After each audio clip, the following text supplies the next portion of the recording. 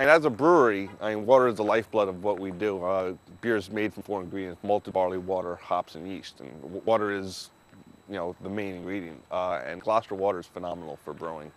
It's got all the right measurements, from calcium levels to hardness to pH balance. It's really great brewing water. And you know the quality of water has never been an issue. The only issues we have are, come from the quality of the pipes that they're going through. And you see that when they're flushing the water, the water becomes very murky then, but only because of the pipes that were, from what I've been told, put in by another company.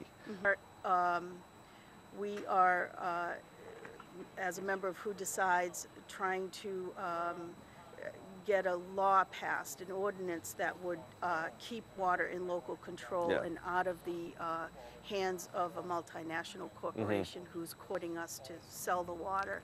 And as I said earlier, water is the lifeblood of a brewery. The quality of the water and the availability of the water, and keeping the water at a reasonable price as well. So as a local business, having the water in the hands of a multinational company is not in our best interest at all.